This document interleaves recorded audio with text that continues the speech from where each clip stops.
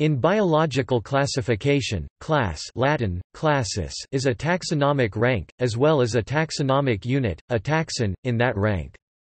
Other well-known ranks in descending order of size are life, domain, kingdom, phylum, order, family, genus, and species, with class fitting between phylum and order. As for the other well-known ranks, there is the option of an immediately lower rank, indicated by the prefix sub, subclass Latin, subclassis. For example, dogs are in the class Mammalia. The composition of each class is determined by a taxonomist.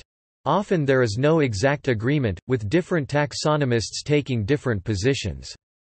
There are no hard rules that a taxonomist needs to follow in describing a class, but for well-known animals there is likely to be consensus.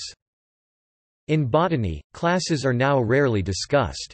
Since the first publication of the APG system in 1998, which proposed a taxonomy of the flowering plants up to the level of orders, many sources have preferred to treat ranks higher than orders as informal clades.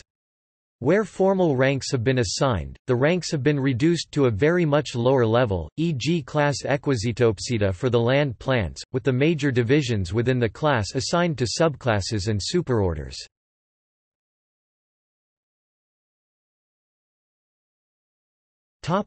Hierarchy of ranks.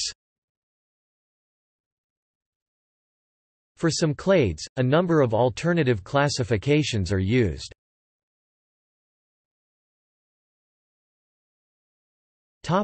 An example from zoology.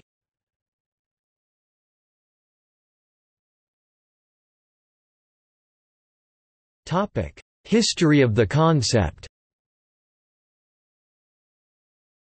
The class is a distinct rank of biological classification having its own distinctive name and not just called a top-level genus, genus summum, was first introduced by the French botanist Joseph Pitton de Tournefort in his classification of plants that appeared in his Elements de botanique, 1694.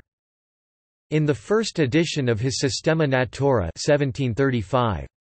Carl Linnaeus divided all three of his kingdoms of nature, minerals, plants, and animals, into classes. Only in the animal kingdom are Linnaeus's classes similar to the classes used today. His classes and orders of plants were never intended to represent natural groups, but rather to provide a convenient artificial key, according to his Systema Sexuale, largely based on the arrangement of flowers.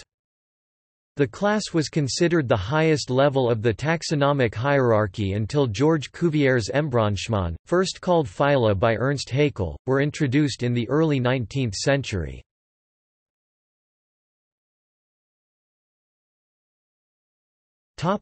See also: Cladistics, List of animal classes, Phylogenetics, Systematics, Taxonomy. Notes